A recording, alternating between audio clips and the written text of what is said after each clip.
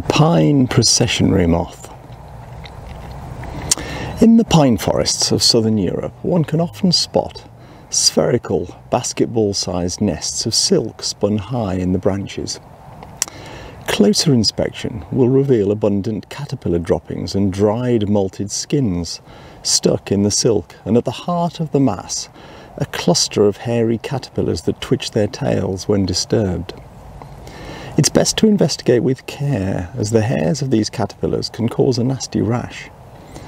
These are the young of the pine processionary moth, so named because the caterpillars set out at night in single file, nose to tail, to walk to a fresh part of the tree to feed, returning to their nest before dawn. In the early 20th century, the French entomologist Jean-Henri Fabre conducted a famous experiment on the caterpillars, placing them on the rim of a flower pot, around which they blindly circulated for 7 days, each following the other, so that they endlessly walked in circles.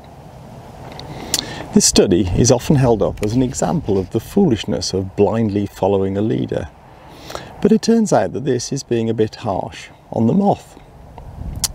Attempts to replicate it suggest that the caterpillars only stay on the rim of the pot if it has slippery sides that they cannot grip.